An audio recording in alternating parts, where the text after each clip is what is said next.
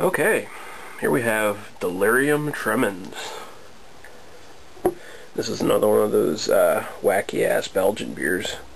As you can see, it's got one of the most unique and, I'd say, attractive bottle designs I've ever seen. I mean, it's an eye catcher. Although, with the pink elephants and the way the bottle has been painted, this sort of French vanilla type color, you're almost wondering if you're going to be drinking candy or something. Okay, so it's 8.7% alcohol, and they call it an extra strong. And yeah, that's getting up there for Belgian. That's getting up there for a Belgian beer. Okay, and as you can see, it's got the nice foil on the top, like a lot of Belgian beers seem to do these days. Makes it look like a bottle of wine or champagne or some bullshit like that. Ooh. Gotta get my glass real quick here. She's foaming. I think it might have got jostled on the car ride here. Ooh, look at that head. Holy crap. There's some reaction there.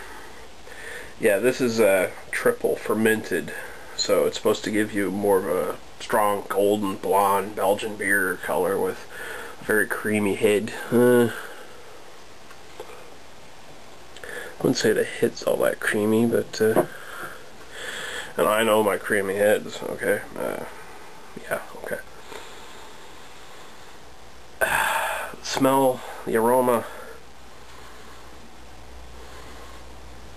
not that inviting, really. It's got sort of an off kind of vinegary smell to me. Just slight, though, like nothing incredibly imposing or anything, but okay, so let's see what we got here. I think the whole reasoning behind this thing is supposed to make you hallucinate or something like that. At least that's their marketing gimmick anyway, by the looks of things.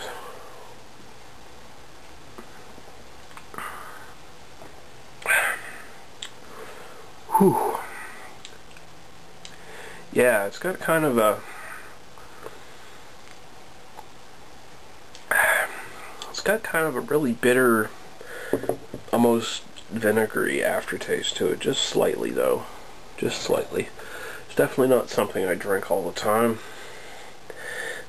I can see myself getting sick of it really quick. Like, literally, and, you know, just getting sick of the taste. But, yeah, with this kind of high alcohol percentage, this is one of those beers that you want to maybe use to start off your night, or maybe top it off. But you probably don't want in between.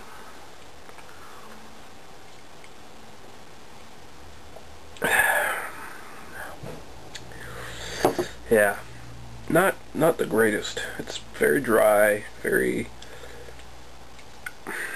yeah, not the greatest. It's worth checking out, but it's not exactly, you know, the mind-blowing thing. I'm not seeing any of the pink elephants on the bottle yet, let's put it that way, okay? So, I'd give it about a 2 out of 5, honestly.